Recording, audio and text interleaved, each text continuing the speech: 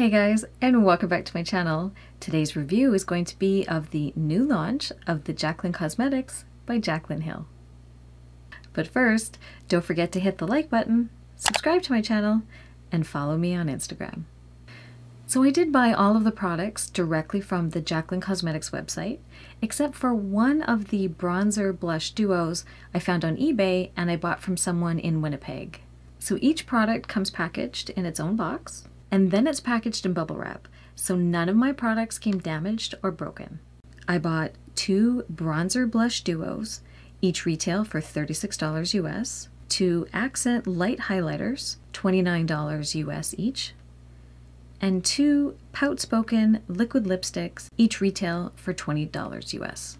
And as always, I'll list all the products that I used today and include a link to Jaclyn's website in my description box below. I have full base on and some mascara, but nothing else. So let's start with the bronzers. So I have the two lightest shades, Top Tan and Oh Honey. So this is what the bronzer compact looks like. It's quite heavy.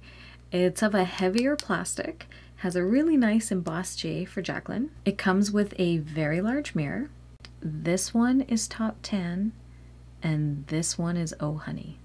Now it's very finely milled. It feels super soft and I can just rub it out on my fingers.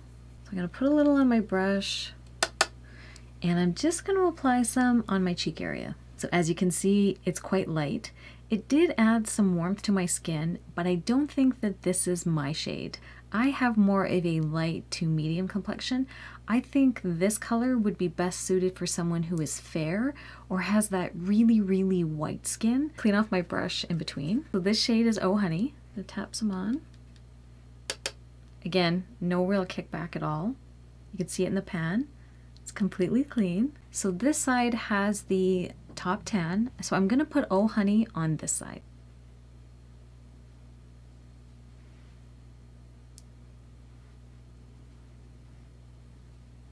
So that's definitely more my shade. So I'm gonna add Oh Honey to this side and I'm gonna bronze up my forehead as well. Let's even put some down the neck. I'm gonna show you what it looks like a little more close up. Now my lights are on, so it does take down the color a little bit. When I look at myself in my mirror and on the monitor, the color is beautiful. I really like it. I think it gives me a really nice warmth to my skin. I don't look too bronzy, but I look like I'm not so pale as before and I'm not so dead looking. And it's a product that you can build up. So if you're someone who is new to makeup or maybe is a little leery about trying bronzer, this type of formula would be fantastic, because you could add a little or you can add a lot, and if you put on too much, you could just take a damp beauty blender and you could just blend it out. It's very easy to apply, it's not overpigmented, so you can quickly put some on, rush out the door, and it just looks pretty. Moving on, let's go to the blush.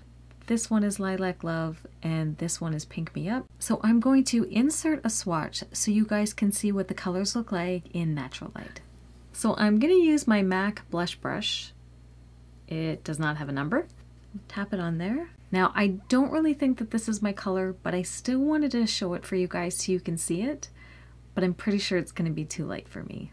If you had very fair skin, I think this would look really pretty, but for me, I like a lot of blush and I have a red undertone, so I like my blush to be able to cover some of that. The lilac just isn't dark enough for me. Clean my brush in between. So let's try the Pink Me Up.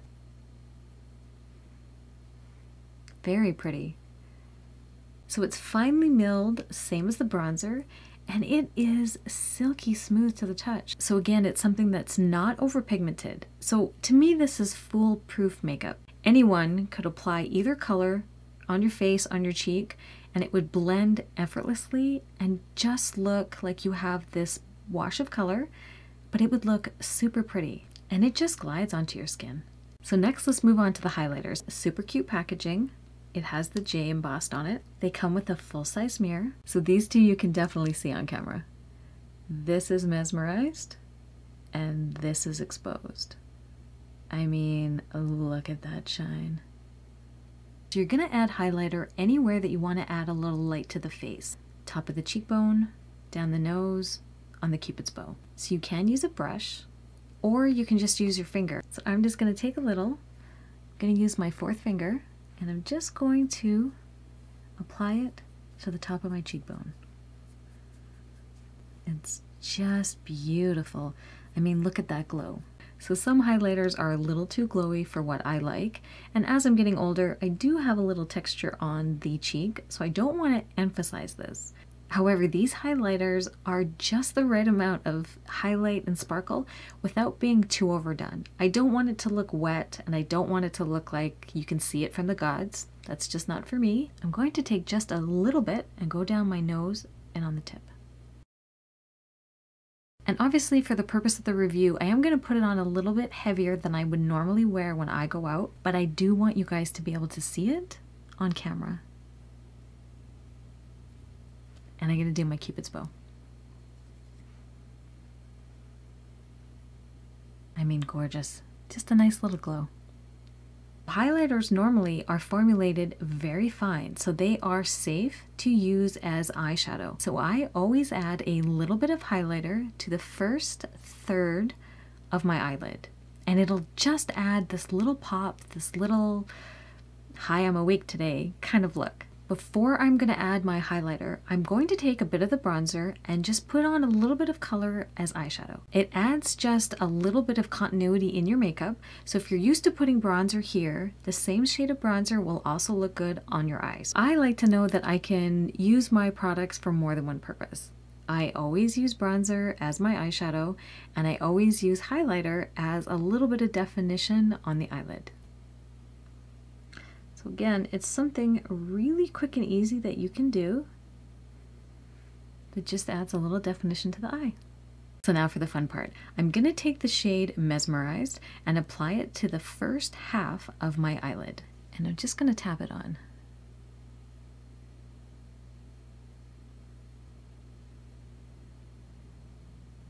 And this is another use for your highlighter. Take a little brush. This is the MAC number 10. Take a little on the brush, and we're going to put it right in the corner of the eye.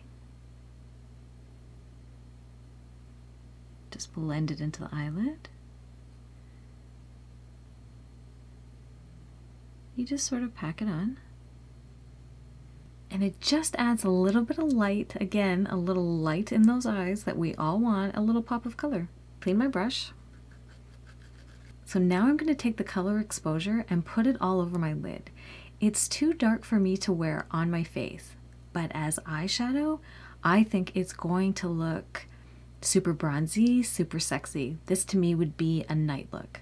So I'm going to take a little of the product and I'm going to apply it all over the base of my lid.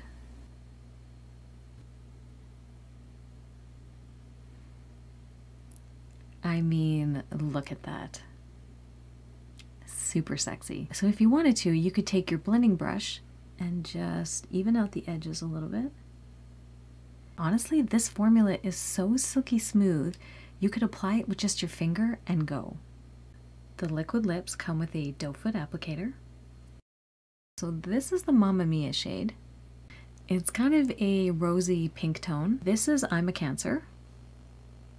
And this one's more of a nude light brown tone. So because I did more of a bronzed eye, I'm gonna save the I'm a Cancer till the end, and I'm gonna start with the Momma.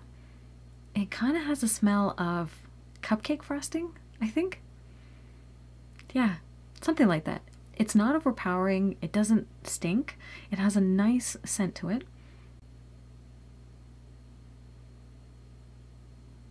It has a mousse-like texture.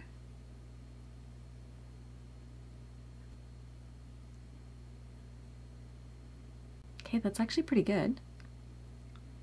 So a tip, if you don't have a lip pencil, take the tip of the doe foot applicator. I'm just going to wipe off a little of the excess. And you can use that to outline your lip.